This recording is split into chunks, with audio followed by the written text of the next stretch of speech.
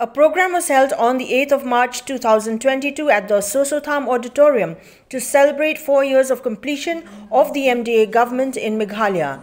As part of the event, a report entitled Meghalaya on the Move was released by Chief Minister CONRAD SANGMA in the presence of Deputy Chief Minister PRESTONE TYNSONG, Cabinet Ministers, state government officials besides others. While addressing the gathering, Chief Minister CONRAD SANGMA appreciated the role of indigenous women in society and also the achievement of citizens of the state through various programs of the state government. Sangma attributed the 4 years of successful governance of the MDA government to the Almighty who had steered the alliance to achievement despite various challenges along the way. The Chief Minister added that belief in teamwork and giving it the independence to work through their sense of commitment have enabled the MDA government's intentions to move in the right direction. This is a very meaningful day, in fact, a meaningful year for us. Because on the 50th year, the Golden Jubilee of our state, we have an indigenous woman as our Chief Secretary. And we also have an indigenous woman as our special DG. So it's really a special day for the women, I think for the first time in the history of the state. And that too on the Golden Jubilee year. Both the top administrative posts, which is the Chief Secretary and the Special DG's post, are both being held by women, and that too women from our own state. By appreciating and thanking the people who have made these last 4 years possible. And therefore, I start with the Almighty for really blessing us and guiding us in this last 4 years. And many challenges have come our way, as has been mentioned by so many of our leaders.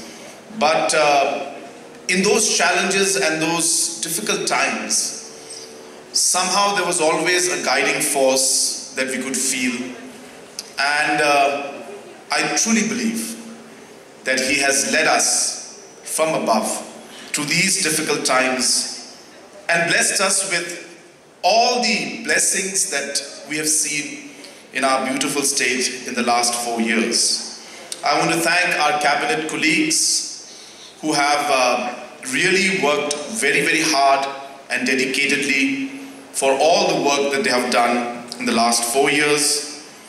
Also the honorable MLAs who have also been individuals who have really focused and worked at their constituency level, our chief secretaries, our officials, and all the team members who have really made the last 4 years possible.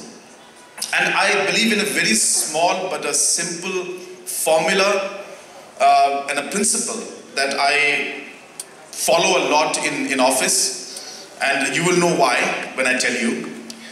And I always believe that as a leader or as somebody who's managing things, the biggest challenge or the most important thing for you to do is to find the right people and allow them to work. Find the right people and allow them to work. Now that does not mean I don't want to work, so don't get it wrong. It simply means that one has to believe in your team. It also means that you have to allow your team to do what they have to do, believe that they will do the right thing, and give them the independence to make the decision which they feel is best in the interest of their department or their constituency or whatever goal or target that they have. And that is why I strongly feel that the teamwork that we have had is something that has been great, and every individual has worked in their particular areas with a true sense of commitment, and that is why we have seen a lot of these challenges that came along our way, we were able to overcome most of them.